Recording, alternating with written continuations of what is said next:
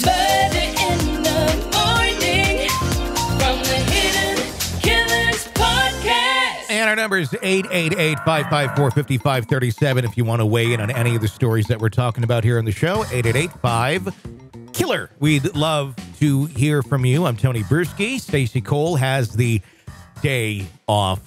The Alex Murdaugh saga, I'm sure you've been following it along with us, but another tentacle of the saga is the Mallory Beach boat accident case, and that has now kind of unexpectedly come to an end with a settlement that has been granted and agreed to. And I'm gonna go through the story, and then I want to talk about it a little bit in terms of, was this justice being served? Or, I mean, I don't know. There's a lot of things in this case that it seemed Alec found a way out of again, quite honestly. We're talking about the boat crash that took the life of 19-year-old Mallory Beach. Beach's family has lodged a wrongful death lawsuit against Alex Murdaugh and Greg Parker, owner of the Parker's Kitchen convenience store chain.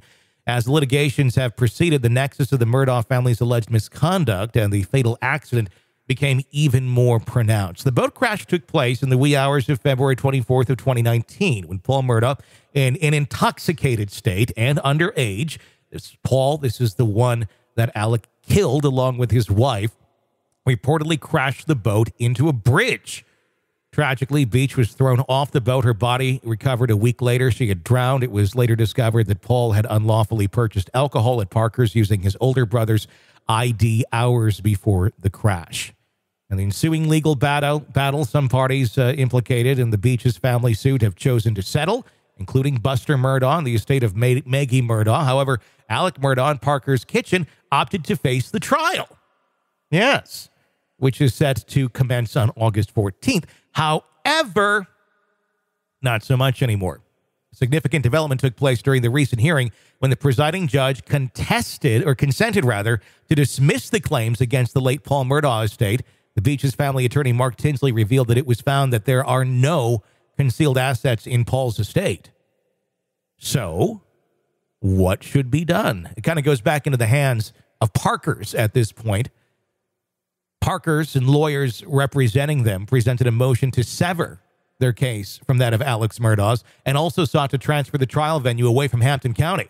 The county is the same location where Alec was previously tried and convicted for the murders of his youngest son and wife. Legal team for Parker's argued that the plaintiff aimed to conjoin their case with Alex in order to incite the jury's anger and to utilize the substantial financial resources of Parker's for compensation.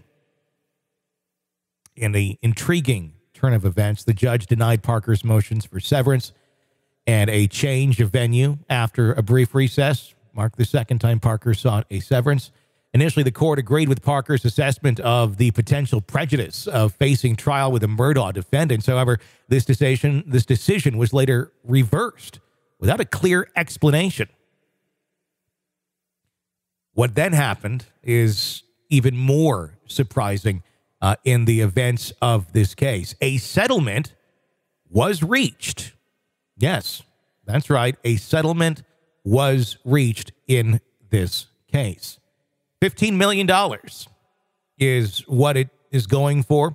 Parker's deciding to settle directly with the Beach family for that $15 million.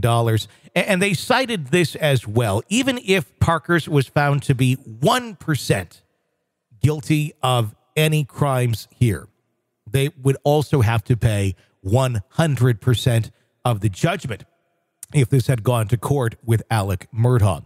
So they decided as a company, you know what, we're just going to settle this ourselves and end this, because us going to court with Alec, not a good idea. So $15 million to that family. And is this justice?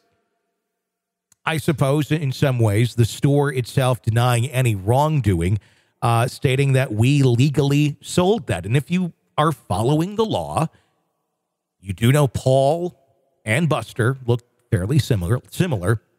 So it'd be one of those situations where the brother took the ID of the other one, went into the store, and bought the liquor. beyond looking at the ID, scanning it, and make sure it was legal, which they did, what would you do? Would you go and ask for a birth certificate to match it up? Would you do some? I mean, at some point, you have to look at a convenience store who did their due diligence and say, look, they did their due diligence. The true crime happens here where Paul takes Buster's ID or gets it somehow and buys the liquor. That would be on the Murdaughs, not necessarily Parker's convenience store.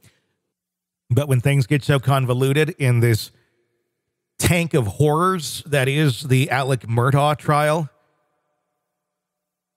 you got to do what you got to do to get your name out of that tank of horrors. And I think that's what Parker's was indeed doing.